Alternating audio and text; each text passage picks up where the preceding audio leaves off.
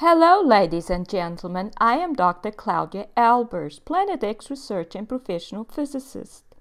And today I'd like to bring to you another one of my articles. This one is entitled The Connection Between Hurricanes, Water Spouts, and Comets. Now, figure 1 below shows a gravitational vortex produced in water when a small hole is made at the bottom of the container. The vortex forms due to the Earth's gravitational field pulling on the water. The water right above the hole falls in, causing water above it to move downwards as well. They move as if they are attracted to the hole, and thus the hole acts as a source of gravitational field, attracting matter toward it. But a source of gravitational field generates a stationary gravitational wave, which has a central hollow, so that the water spirals around the hollow. The direction in which the water spirals is determined by the local magnetic field.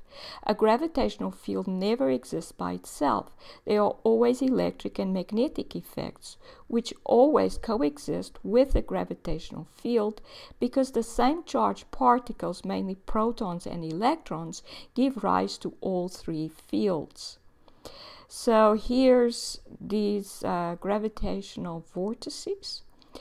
Or water vortices, and these are created by a hole at the bottom of a container, so that the water starts moving towards the hole. It's attracted towards the hole, so the hole is acting like a source of gravitational field.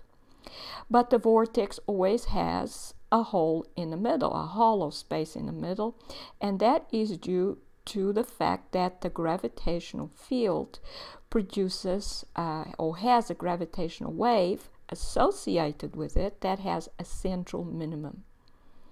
Now, figure 2 below shows a water spout in the Earth's atmosphere. There it is. A water spout is basically the same as a tornado, but it moves over water, whilst a tornado moves over land. A hurricane is similar to both, as it too is a vortex, but a hurricane is much larger, and the vortex usually only affects the atmosphere, and is thus not strong enough at surface level to draw water or solid objects up into the upper atmosphere. So here's a water spout, and it's a gravitational vortex. It's actually the same as a vortex in water, except it is a water vortex, but it acts in the opposite direction. Water can be seen spiraling upwards around a central space. So you can actually see the water here forming the spiral as it moves upwards into that cloud.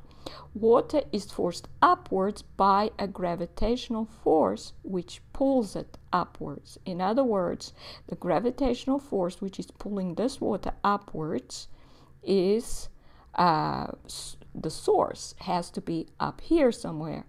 It's not caused by the Earth. It's caused by something else. Now, water spout is a water vortex, but in reverse to what we see in figure 1. Water is being drawn from the surface of a big container, the ocean, up into the air. Because the water is spiraling upwards, the source of the gravitational field, which is creating the vortex, must be at the top of the spout. What is the source of gravitational field? It most certainly is not the Earth. A natural gravitational field can only be created by the existence of a massive object. Therefore, there must be a massive object at the top of the spout. The object must be surrounded by cloud. So it is not visible, but it must be there nevertheless. What kind of object is this? It is a Planet X object or stellar core, one of the energy-depleted objects which invade the solar system, coming in as comets. And you may look at Article 367 entitled Planet X Coming in as Comets and Affecting the Earth. They draw energy from the sun and are often seen in the sun's corona, which is the sun's atmosphere. Since stars and planets are not very different, if these objects go into the sun's atmosphere, they will go into the Earth's atmosphere as well. And here you see one of these objects. You can see the vortex, the gravitational vortex under it, which has caused it to connect to the sun. And this is why these objects can hover in a stationary position with respect to the sun. Once this connection, this gravitational vortex forms between the object and the sun.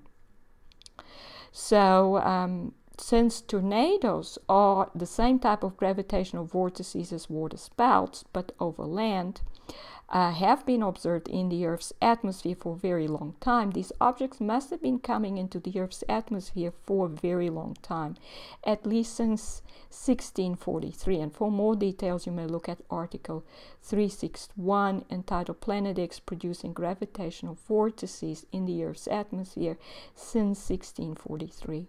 These objects are most likely very small, possibly the size of small moon cores. However, the incidence of tornadoes and water spouts has greatly increased over the last 10 to 30 years, suggesting that more and more of these objects are reaching the Earth and entering our atmosphere. The reason why the stellar cores do not collide with the Earth is that they are star planetary or moon cores. Stellar cores generate positively charged surfaces. Thus, this surface will be repulsed by the Earth's core, which also generates a positively charged surface. The objects come in as comets, seem to spiral in toward the host body, which can be the sun or the Earth, reach a minimum position at which time they may remain stationary with respect to the host. And you may look at Article 373 entitled Planet X Orbits for more details. But this only occurs if the gravitational attraction is strong enough for a vortex connection to form. So here we see two objects. This one represents the Earth. It has a positively charged core. It has a negatively charged outer layer. This could be a stellar core or a comet once it has absorbed some energy from the sun and it has absorbed some corona from the sun, then it may have a small negatively charged layer. Otherwise, these negative charges are absorbed because the object is low in energy. But in this case, I have drawn it as an object that has absorbed some energy since it has come into the solar system. And now there are two forces acting on this object. There's the gravitational force, which is attractive, pulls it towards the Earth, and there's the electrostatic force, which is repulsive, which causes it to move away from the Earth. When these objects reach minimum distance, these two forces are in balance. And notice they are, the outer layers, the atmospheric layers, are in contact here. They are not repulsed until these make a connection because the negative outer layer shields the positive interior. Now, only at the critical minimum distance of altitude will the object be able to draw materials from the surface, be it ocean or land. The object has to have enough gravitational energy to be able to reach that minimum critical distance. Otherwise, it's too far up and the vortex that it forms is not long enough to reach the surface of the Earth and does not form a full connection with the surface of the Earth. The object then will not hold a stationary position. Now, hurricanes are most likely produced by larger objects which have not yet gained enough gravitational energy to be able to spiral in as close to the surface as the smaller objects. And I talk about spiraling because as they approach the Earth or the Sun, they will go into an elliptical orbit and spiral around. That is, they will come to a perihelion position every couple of hours, but that perihelion position will decrease. They spiral in. And this is shown in Article 343. Now, so hurricanes spiral in, and they may not reach the lowest critical distance, the minimum critical distance, because they may not have enough energy for that gravitational force to be strong enough to be able to draw it in close enough to the planet, because the electrostatic force will always act against it. But as they gain gravitational energy through the atmospheric vortices which they create, they will be able to come in close each time they approach the host object until they manage to reach the minimum critical distance or altitude when a vortex forms between them and the Earth's oceans or surface. And this is illustrated here. Our stellar core, as it approaches a planet, if it's a very large object, it may produce a stationary gravitational wave ring on the surface of the object. So if it's ocean, it will be seen as a wave, a tidal wave on the ocean. As the object approaches, the tidal wave increases in height. It always has a central minimum. It always has a central hollow. And then once the object reaches the critical minimum distance, a gravitational wave vortex forms.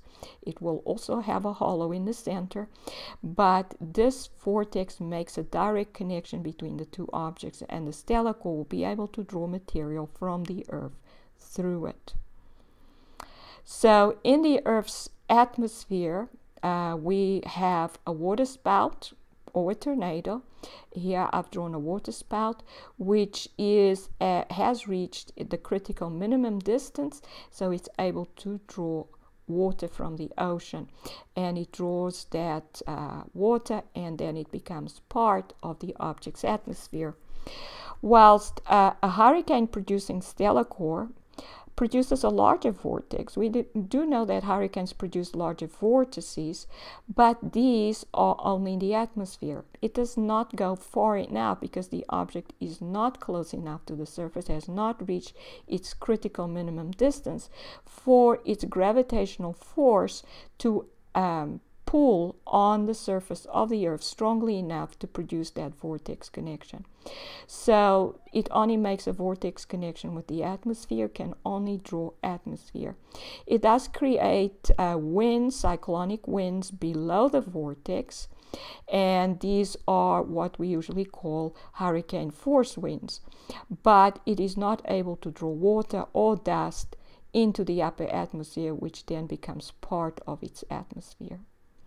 This means that the objects that create tornadoes and waterspouts have enough gravitational energy to reach the minimum critical altitude, but hurricane-producing stellar cores do not form water vortices, indicating that they do not have enough energy to reach the minimum critical distance to the Earth's surface.